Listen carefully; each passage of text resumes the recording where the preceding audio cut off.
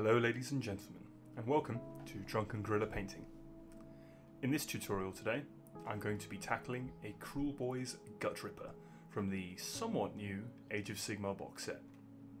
Without further ado, grab your paints, snag your brushes, and round up an Orruk from the nearest swamp.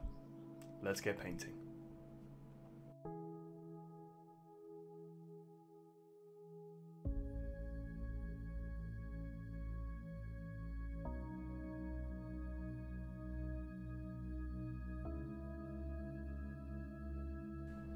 After priming the model in Deathguard Green, we're going to be base coating all of the skin in Deathguard Green. This might seem a little unusual, as of course it's already that colour, but the finish of Deathguard Green as a paint is slightly different than that from a rattle can. In addition, it gives us the added benefit of being able to cover up any areas the primer didn't quite catch as we'd want. Kruelboyz models are draped in what appears to me, at any rate, animal hides, and I'm going to be painting these in 3 colours, the first of which is pure Gorthor Brown.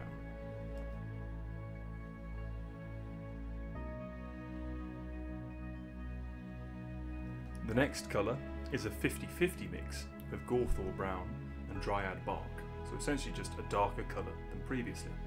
We're base coating this in the same way, and what's really important in these base coat stages is to make sure that we're being neat. We can obviously tidy up as we go, but the neater we are in these initial steps, the more time it saves us later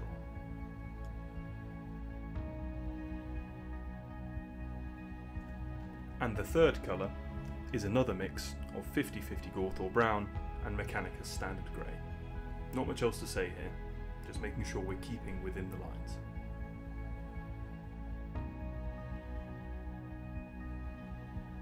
The next step for these areas is to pick out the stitches, and we're going to be first doing this with Abbadon Black. We want to make sure that the stitches themselves are completely covered in this, and ideally we want to be getting the gaps in between the fabrics as well. Don't worry too much about this though, as we're going to be using a wash later on that does quite a bit of this work for us.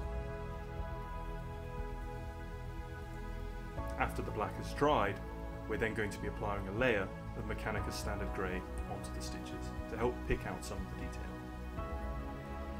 As a quick note, this is also a good time to base coat the amulet on there. Continuing on with the theme of base coats, we're going to be covering the shield in Khorne Red. As with all of the base coating previously and yet to come, we really want this colour to come off strong. So even though Khorne Red is a base coat, if you need to, don't be afraid to apply another layer or two. For all of my talk earlier about trying to keep neat in these stages to save time later on, this next step is going to be messy. It's a dry brush of Mephiston Red on the shield to help pick out some of the detail that's there. It's almost impossible not to get some of this red on the surrounding areas of the model because of the way the sculpt is, so all I can really say is try and keep it to a minimum and go back and touch up any of the areas that get covered in the red that we'd already base coated before.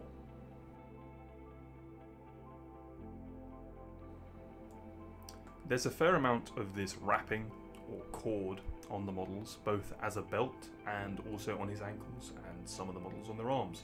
We're going to be base coating this in Mournfang Brown in the exact same manner as all the previous base coats so far.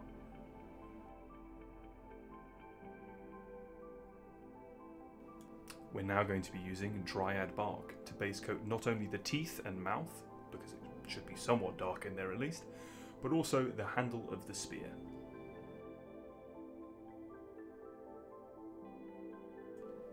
Any of the areas on the model that are supposed to look like iron or steel, we're going to be getting a base coat of Iron Warriors on these. Keeping it slightly thin so the paint goes on smooth, give this a couple of coats to get a strong finish. The other metal colour we'll be using on this model is Balthasar Gold. Now on this model in particular, there's only a few areas that this concerns, namely the shoulder pad, his earring, and the eyes on the Skare shield. This is applied in exactly the same way as the previous Iron Warriors.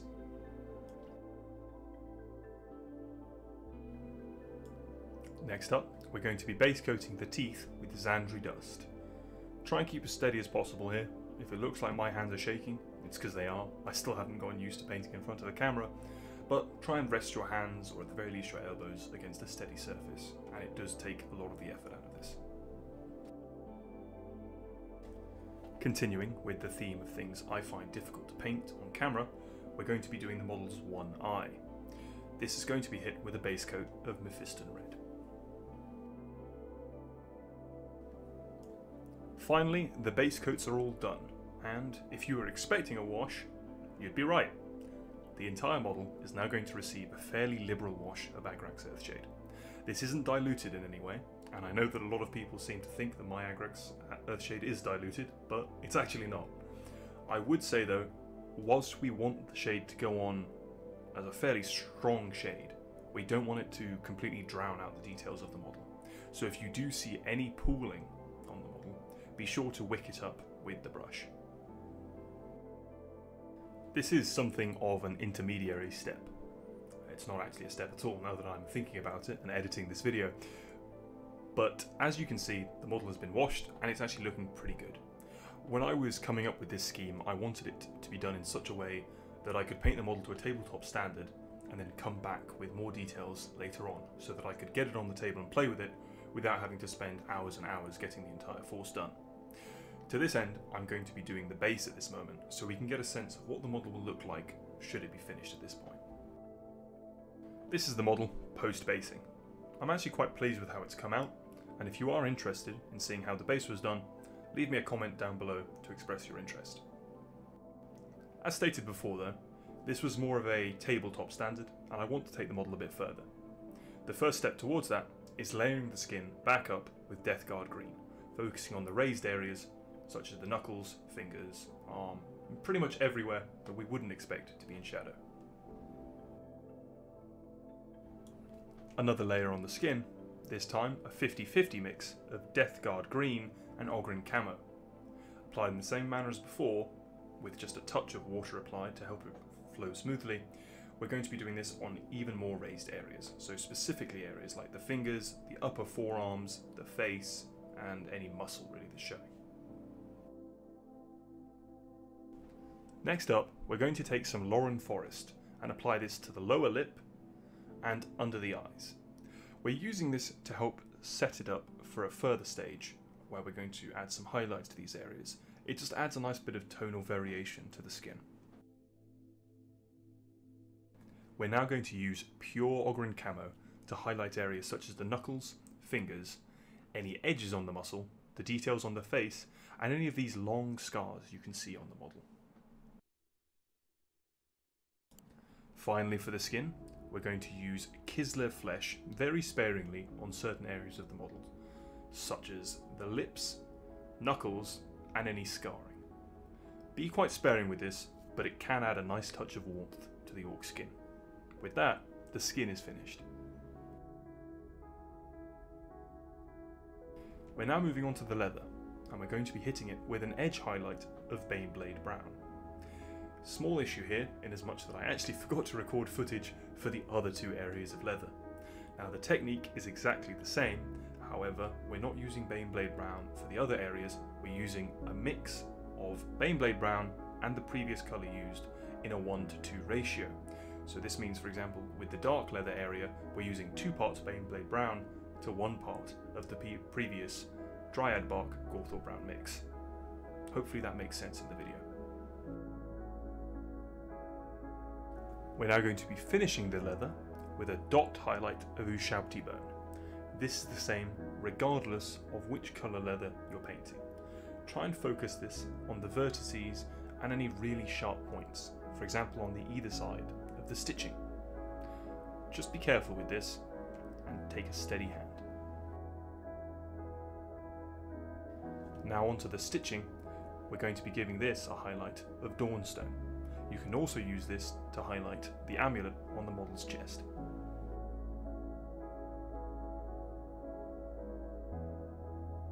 To finish both the amulet and the stitching, we're going to be using another dot highlight, this time with white Skare.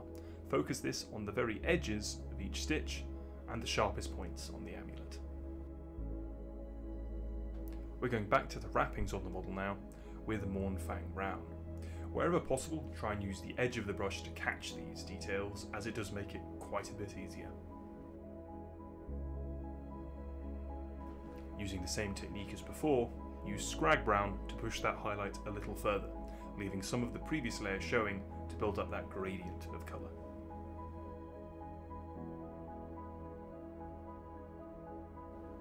Finally, we're using Zamacy Desert to do some small dots on the very sharpest edges of the cord, and also we can use it to apply some texture along the length of the rope. We can do this by applying small dots next to each other.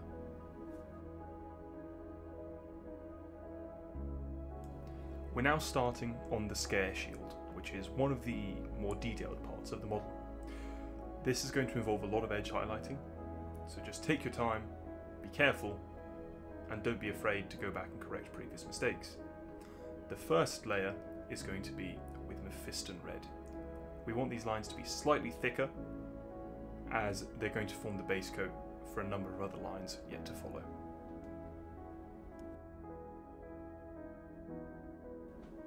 Evil Sunz Scarlet is the next colour we're going to use, and as mentioned, we're now going to be using thinner lines to help build up that colour. We also want to be covering slightly less area than we did with the previous Mephiston Red to build up that transition.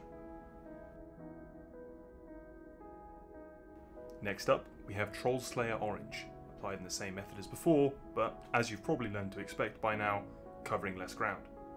One note with the Trollslayer Orange, it is a somewhat weak colour, not in terms of the actual colour itself, but its coverage. So if you do need to use a couple of layers to build that strong colour up, don't be afraid to do so.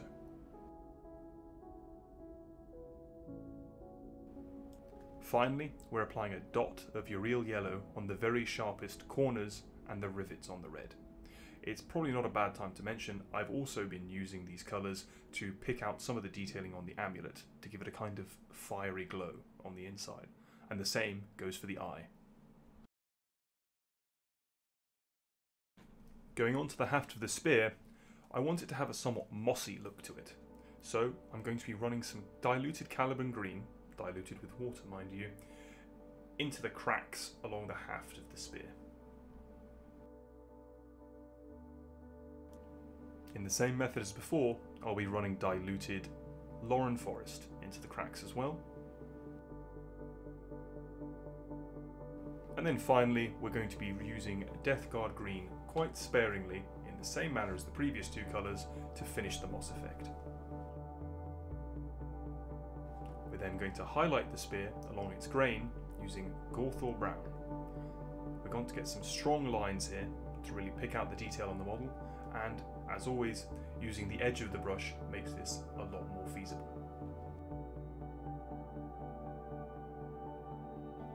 The next highlight on the haft of the spear is with Baneblade Brown. Finally, if you feel like doing this, you can do, pick out some little points on the spear, perhaps the little stumps going out from the haft, in Ushabti Bone. We're also going to be using Ushabti Bone to pick out the teeth from earlier. We're now going to start with some of the weathering effects on the metals. To do this, we're beginning with Doombull Brown. Now, I'm going to apply this in glazes onto the surface of the metal. As anyone who's watched any of my Death Guard videos know, I probably have a bit of an obsession with this kind of weathering, but what can I say? I'm an addict. What you want to do is dilute the Doombull Brown with a fair amount of water. As far as an actual ratio goes, I would guess it's about 2 parts water to 1 part Doombull Brown, but honestly, let your own eyes be the judge. We're glazing this onto the model in patches, but we're also pulling it towards any kind of recesses or details, such as rivets or cracks. The next colour in this process is Mournfang Brown. We're going to be a bit more selective over the areas we cover, and also try building up some kind of patches on rust on the flatter surfaces, such as the spear itself. We can do this by almost stippling the colour on. And finally, for the iron areas, we're using Skrag Brown. We really only want to use this on the very most rusted areas, so particularly close to the rivets, any dinks or scratches in the blades, and any really oxidized patches of rust. We're now going to be preparing the bronze areas of the model with a wash of Athonian Camoshade. This is more of a wash to tint the colour, a bit more to the green-blue we'd want from verdigris, so make sure it's not pooling too thickly on the model, but at the same time we do want to be able to see a colour differential. To start building up that verdigris effect, we're going to be using a Stegadon scale green in the same manner as that previously on the iron. So again, nice and diluted, and pulling it towards any of the detail. The same again, but with Sotek Blue, being a bit more discerning as to the areas we're covering with this. Throughout the rust process and the verdigris, don't be afraid to leave a thinner coat and then go back and thicken it up later. It's much easier to add more than it is to take away. Finally, we're going to be using Blue Horror in the same manner, very sparingly. I really can't stress this enough. It's a very strong colour and it can ruin the effect, so just be sure to use small amounts of it in the very deepest areas of the verdigris. The model is very nearly done, as you can see by this wonderful view of the model, but there's still a couple more steps to go. The first of which is Winsor & Newton matte varnish. Again, you don't have to do this, I just like doing this as I find it helps even the kind of tone on the model, and obviously has the added benefit of helping to protect it. And once the matte varnish has dried, we can apply the final colour, which is an edge highlight of Stormhost Silver. The reason we're applying this after the matte varnish is if you do hit the edge highlight with the matte varnish, it dulls the metallic somewhat, which ruins the effect we're going for. We're going to be using the Stormhost Silver to pick out scratches and the edges on the metal, as we want it to look quite battered. I mean, in all realism, how would you expect an Orruk to care for their arms and armour? With that though, the model is finished.